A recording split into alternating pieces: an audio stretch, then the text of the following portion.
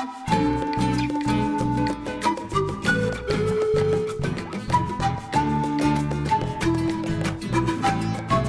I'm Patricia Gras. Welcome to Passion Time. I'm here with Dr. Raul Cuero, microbiologist, inventor, author.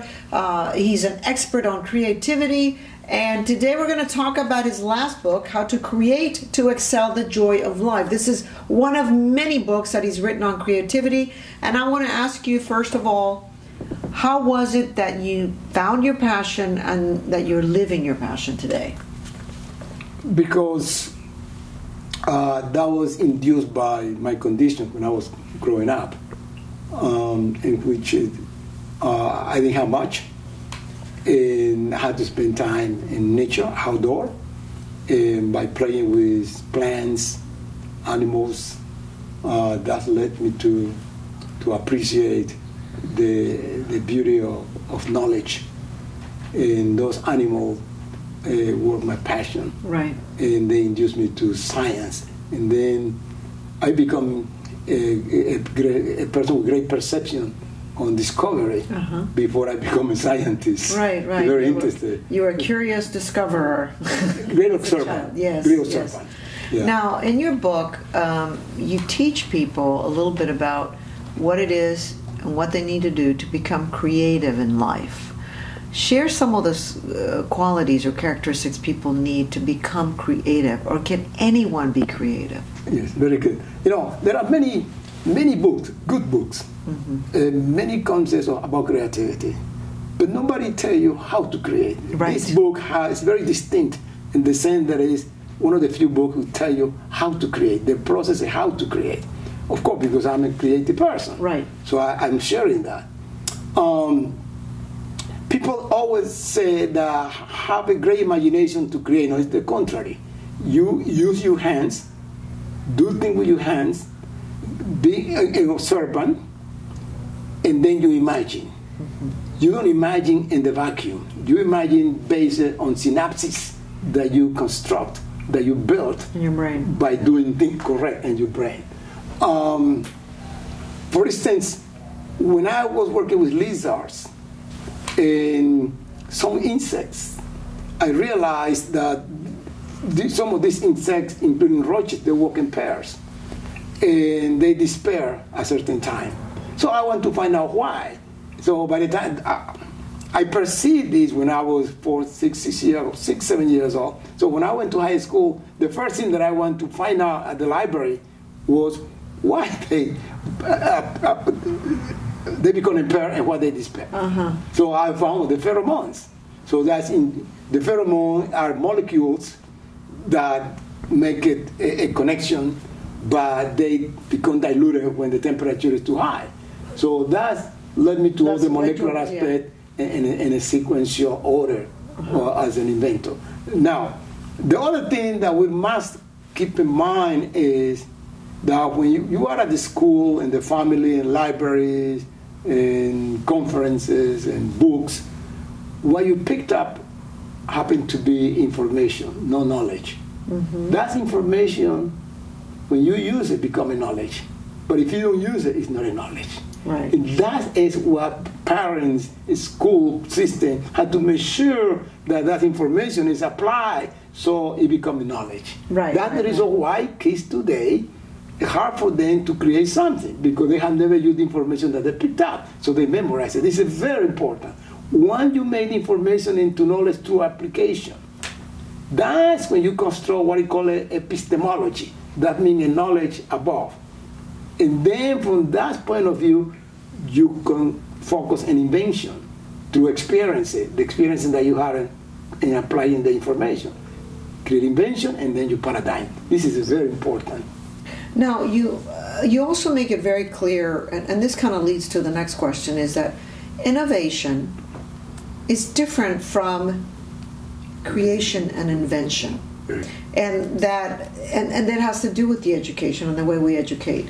Tell me a little bit more about that. Very good. This is very good because this is the problem that the current world has. And that's why we have unemployment, massive unemployment. That's why we have an unbalanced economic situation in the world, because we inherit the Industrial Revolution, the last decades of the Industrial Revolution situation. The Industrial Revolution used at the beginning great number of scientific laws and as well as principles, but at the end it was looking only for profit. So the profits made us during the Industrial Revolution, at the end of the Industrial Revolution, not to create more, but to innovate, which means transform something that already existed. Right. That's an innovation. Right. You are not creating anything new. You are transforming something that already existed. Yeah. An invention, you create something from zero. Anytime you invent, the whole society participates. It's a horizontal distribution. Regardless of the knowledge, regardless of the profession, regardless of the level of understanding or knowledge, everybody participates in invention. In innovation, which transformation of something that already exists, only those who can invest participate in it. So it's a very cool economical, tendency, rather than being horizontal when you do invention. And what we need today is invention, as it was during the Industrial Revolution. But at the end of the Industrial Revolution, we were so happy, like we are animals, and the animal get comfortable, and go very comfortable, and when it get comfortable, it happen to choose the path or least effort. Resistance or least effort. It is very interesting because today we have a lot of discoveries, more than 17th, 18th, 19th century. We have a lot of discoveries. We have quite a lot of inventions, and we have a lot of knowledge, a lot of postulates, a lot of hypotheses, but we don't have scientific law. And scientific law is very important because scientific law is the one who can create the job. Let's say, for instance, the light, when you turn off the light, you're sure it's going to happen. The law is something that happens as many times as you use it.